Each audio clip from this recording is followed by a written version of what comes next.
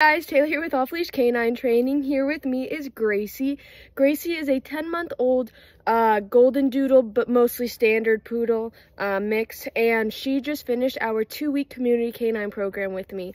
Now, when Gracie's owners first dropped her off with me, her owner's big thing was pulling on the leash and just for Gracie to have better basic obedience and things like that. Gracie's owner is 85 years old, so taking her out on walks and just out in public was kind of a hassle for her because Gracie would be pulling her on the leash.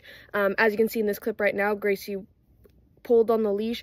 Not crazy, but she did pull her a decent amount, especially when she saw something she was interested, like another person or another dog. She'd really want to, go pull to go over to them. And then as far as her basic obedience, her owner had worked with her a little bit beforehand, so Gracie did kind of know her sit and her downs and things like that. But her owner's big thing was that as soon as she'd go to kind of walk around her, behind her, she'd instantly want to get up. So here's some clips right now of Gracie doing her commands and going through her commands. As you can see, she knew them, but she wasn't fully proficient at them, especially if you went in anywhere other than a non-distractive area like we are in this clip right here.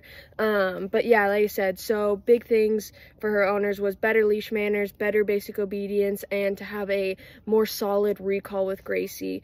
But now that her 2 weeks are over, I look forward to showing you her transformation.